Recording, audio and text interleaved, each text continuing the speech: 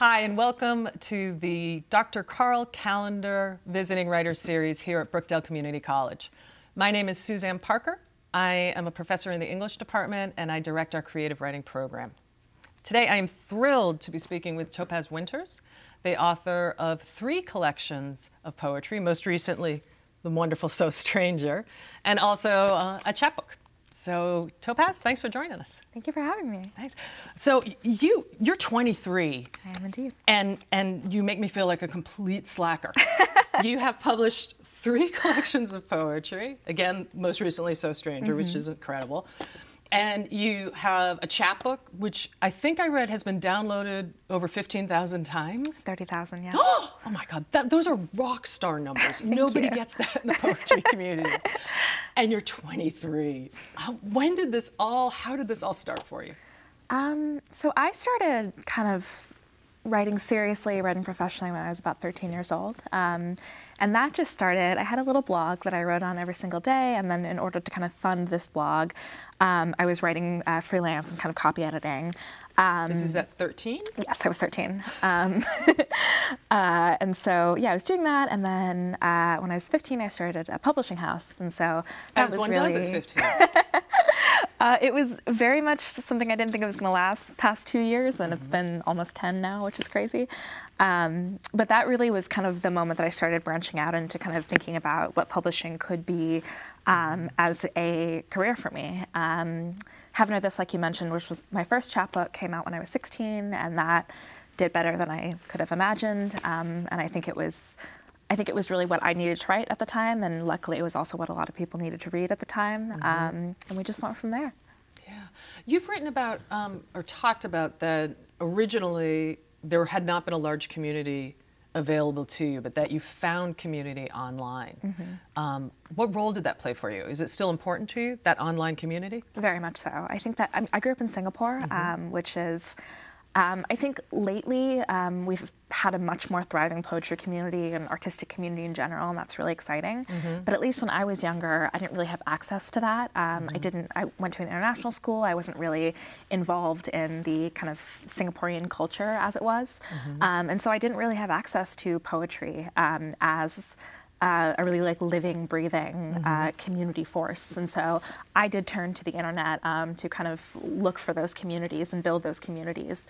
My first book came out when I was 17, and that was really when I started. It was with a Singaporean press, and that was when I really started becoming much more invested in my local community and understanding kind of the possibility of what was present, what was available there. Yeah.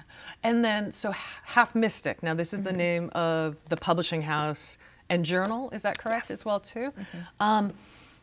So I love the give back. You began, and the online community gave you, it opened your eyes a little bit, right? To possibilities. And now you're giving back by creating this creative space for others. You want to talk about that? Tell us kind of what it centers on, what its projects are. Yeah, Half Mystic is like my favorite thing I've ever made. It truly makes me so happy to like think about how far we've come. So it's an independent publishing house and literary journal dedicated to the celebration of music in all its forms. And I started the project because I was thinking about, I was a really, really big musician until I was about 15, and I was diagnosed with an illness that essentially meant I couldn't play music anymore. So I was thinking about how I could kind of remain invested in musicality in a way that was not actually kind of physically playing it. And I was thinking a lot about how a lot of the journals that I was submitting to, a lot of the journals that I was reading were kind of focused on sort of straight literature. And my work has always been interdisciplinary and multidisciplinary and kind of existing within the borders of art forms. And so I was kind of thinking, how do we make this project that is not one thing or another, but that opens space for possibility and creates room in between kind of the genres and the borders that we've kind of arbitrarily set. When I look on the website, which I urge everybody, Half Mystic, is it .com? halfmystic.com, yes, indeed. To check out. There's a lot of art too. And was that important to you? Yes, very much so. Yeah, it's wonderful. When I think of this though, so in not being able to perform music anymore or create music, you found another way to be in that space. When that sort of receded a little bit, did your writing and poetry move forward? Did that take its place? Yeah, I think so. I would call myself kind of both a poet and musician up until the time I was about 15. And yeah, once, like you said, once the music receded, I did feel like I needed to do something to sort of fill that energy and use that and harness that work that I put into that. And so I was lucky because I had something else, and I didn't really have to search for something else to be a creative outlet. I did have writing, and I have written a lot about that illness and my illnesses in general, and kind of how my relationship with music has changed over the course of the 8 years since that diagnosis came to me. And so for me, writing is a way of accessing the space that music once gave me, however temporarily. Nice, nice. Yeah, and so you have Half Mystic, and then you have your publishing history. You're also a student at Princeton, Yes. finishing up this year. And if I saw correctly, are you co-directing the Songline Slam team? So I actually left the team last year. Oh, okay. Just because there was so much on my plate. Sure. But I'm doing a ton of shows off campus, which has been really lovely, and I'm still working at the Office of Disability Services, which is another really big passion of mine. Gotcha.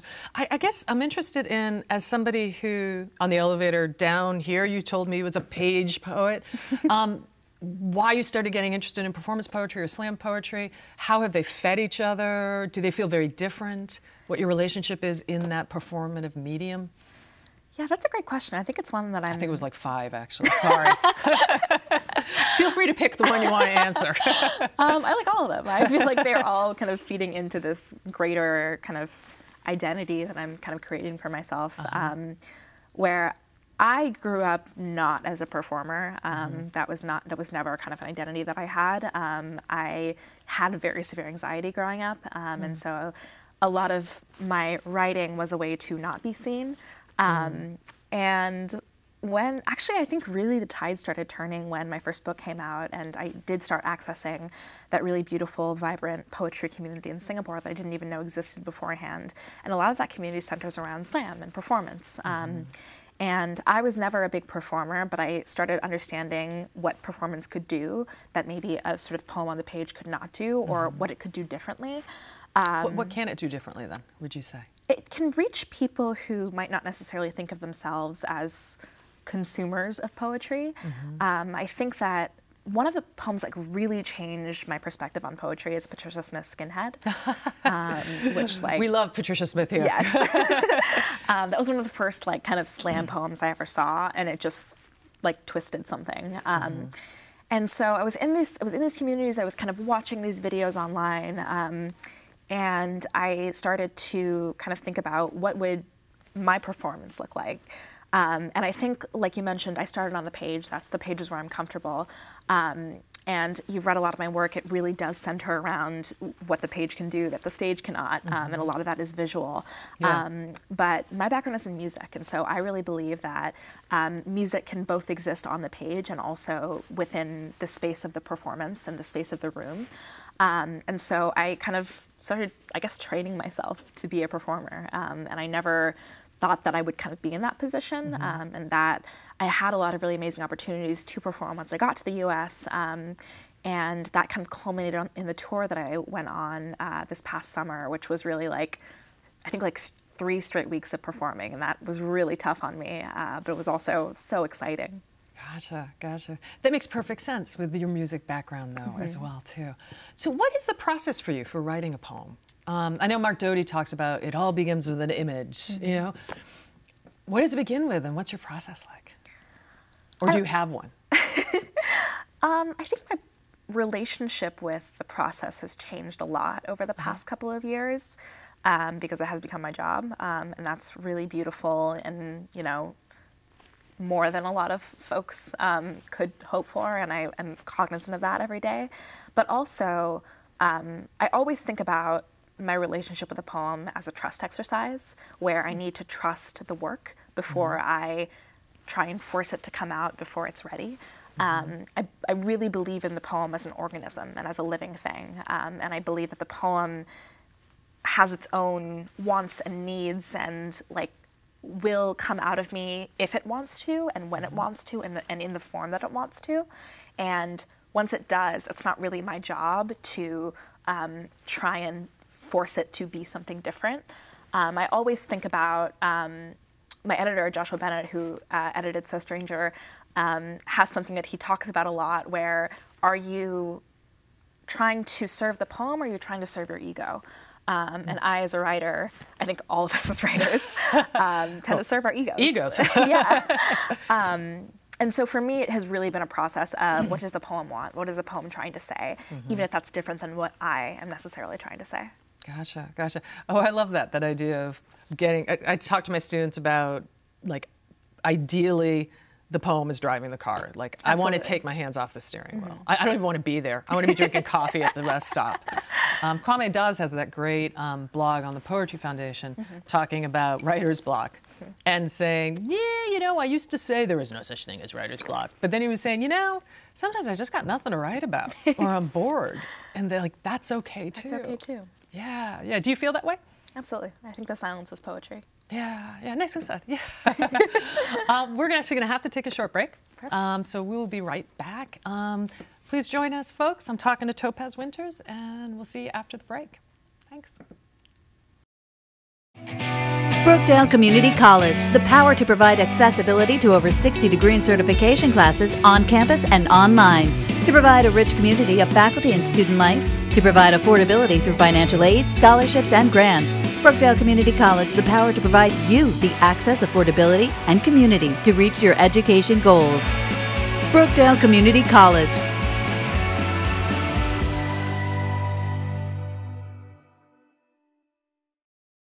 Do you love films? Do you want to make films? Do you want to be in films? Or do you just want to watch films? Then the Filmmakers Club is for you. Here to learn more about it are all of these amazing film members. How you guys doing? Great. Good. Never better. So who wants to tell me about this club?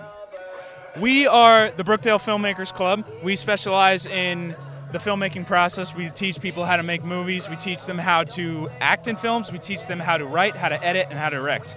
What do you guys love most about the club? You look so enthusiastic. Let's hear about this club. I just love meeting all these great guys over here just filming some movies.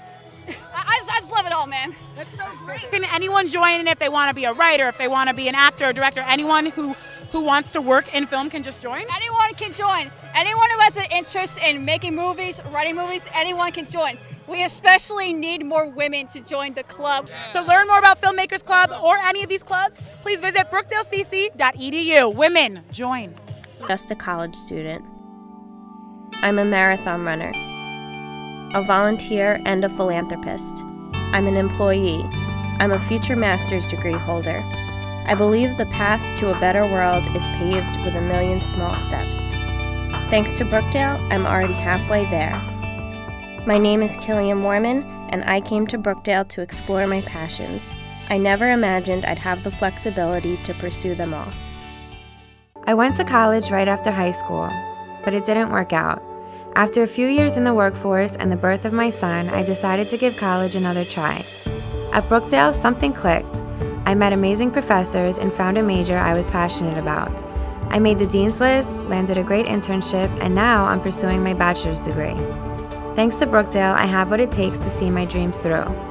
I'm Tara Boyce, and I came to Brookdale to give college another try. I never imagined I would find my passion. Hi, and welcome back to the Dr. Carl Callender Visiting Writer Series show.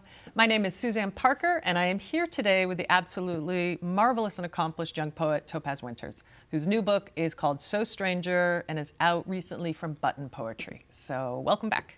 Thank you. I'd hoped you'd read a poem for us, so would you? Certainly. Thanks.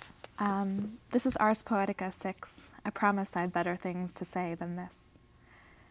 But we can start with the poetry. I love you like a midsummer night. Okay. I'm tired of making conversation. Logic is so boring. Let's pour another glass of wine. Let the mind stain into vapor. Every secret is the same secret.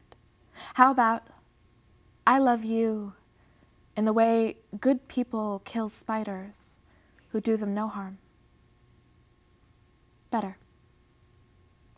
Once A friend showed me a tarot card with a fish jumping out of a young man's cup, back into the sea. In most decks, she said, the fish is still in the cup. How about, I love you in the way this was once a story about fullness, and now it is a story about loss. No. Another glass of wine.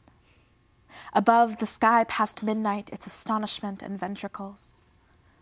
I think about the young man, someone's son, fishless and hungry, the fact of him, void of any shadow. Even so, I think this story is not about a young man and the things he's lost. I think it is about a fish, someone's daughter, and the choices she's made. The sea, someone's mother, and the way she takes the unrecognizable and gives it form. How about, I love you in the way some things will never forget what is theirs. It's poetry. Who cares if it makes sense? Before we both woke up, you said to me, I swear I am the young man, not the fish, not the sea, not the empty cup. I swear to you, I am human. Believe me, please. And I did. And I do. Thank you so much. Of course. Well, that was read like somebody who's been performing for a very long time. That's gorgeous. I'm so glad you read the Ars Poetica, because the book is in sections, and each one begins with an Ars Poetica. Did you have that in mind to begin with? How did you arrive at that? So I did not have it in mind to begin with. I think that when I started conceptualizing this book, it was a story about what it means to be an immigrant, but more specifically, a story about the immigrant story. And I was thinking a lot about, I think there's been so much discourse around like the immigrant narrative. And I find that really interesting as someone who grew up in kind of three places at once and has this like really, this lineage that is really deeply important to me. And also in many ways has been kind of stripped from that story because I am not American, I didn't grow up in America. And so I was thinking about like how we tell stories and what does it mean to be an immigrant, what does it mean to be a daughter, what does it mean to be an artist, and kind of those three identities were really kind of shifting in my mind. And so I started writing this book, I think, probably around 2018. And late in that year, I sort of became obsessed with this idea of an Ars Poetica. And what does it mean for an immigrant to write an Ars Poetica? And what does it mean for an immigrant to go to a new country and build a story and build a poem out of the country that they have found? And how does kind of language factor into that poem? And you know, if you sort of inhabit a language that is not your own, if you inhabit a country that is not your own, if you inhabit a body that is not your own, what poem do you build out of that? And so, to me, the series of Ars Poeticas is kind of inseparable from the immigrant narrative and the dissection and the discussion and the unearthing of that immigrant narrative. And it's also inseparable from the story about my family, especially as someone who grew up in a family that doesn't really tell our stories. To kind of hunt down those stories very intentionally and sit with them and kind of build this family lineage that I never really had access to growing up. To me, that felt inseparable from the story I was telling about myself as an artist. There's a father figure who shows up a lot in this, which I thought was really interesting. It sounds like you sat down with a concept for the book, or is that a little too I don't think I ever sit down with a concept for a book. I think that I start writing some poems and I'm like, wow, there's something here. Gotcha. I think the book kind of forms itself in that way. And then once there is sort of this collection of not quite finished concepts, from there I start thinking about, okay, what is the story that this overarching series is trying to tell? Gotcha. Now your work tackles some really important themes. Many of which 20 years ago would have been even things that were not written a lot about, you know, chronic illness, mental illness, queerness, the female body, the immigrant experience, homophobia, racism, trauma and recovery. Particularly the previous book, my gosh, My Body is a Crime, that am still committing? Close. Portrait of My Body is a kind of still committing. It's such a good title, but it's a hard one to memorize. Yeah, I was not really thinking practically. Looked at the body, the bodies of water, the female body, the gaze on the female body, the body of desire, just kind of in all these different ways. These are subjects that some people might shy away from. Do you ever feel at risk or uncertain about, do I want to put this out there? More so in recent years. I think when I was growing up, really a lot of my platform came from how openly I read about stuff like illness and the body and moving through the world in a body that the world doesn't always like. Lately, people have just gotten very loud, and that is both beautiful because it means that I'm reaching more people, but also in many ways it's very scary because there is like this kind of layer of vulnerability that is just kind of exposed to the world that I can't really take back. And so I've been doing a lot of coming to terms with what I shared with the world when I was kind of too young to know better. Or at the time, I think when I was sharing that stuff, it did feel like this very intentional choice. And, you know, I'm 23, I'm not like ancient, but even so, I think I have a lot of compassion for the self that I was when I kind of made that decision to put that work in the world, and the self that I am now, who is kind of trying to renegotiate the line between what is owed to the world and what I owe to myself to kind of keep private. In an interview, and my apologies, I can't remember with whom, I loved this phrase. I think it was, I am healing loudly. Do you remember saying that? I do, yeah. It's wonderful. Thank you. Can you speak about that? Yeah, I think that a lot of, in the place where I came from, a lot of kind of illnesses and a lot of chronologies around illness come with this story of like, just be quiet. Like you can be ill, you can be healing, you can be at whatever stage in your journey as long as you don't make it my problem. And that's a really easy narrative, I think, because it is really uncomfortable to be faced with stuff like trauma and stuff like illness. And I don't think it's inherently uncomfortable, but I do think that in kind of the societies that we've built, we consider these things to be deeply taboo. Whereas, you know, even if you looked at societies that we built in the past, healing and community and kind of bringing trauma to the surface were incredible parts of the culture, and they were deeply integral. And so for me, I think like the idea of healing loudly is this thing of like, I am better than I was, and I'm going to make it your problem. And to me, like making it the world's problem that I'm healing is an assertion for myself that like I deserve to be here and take up space.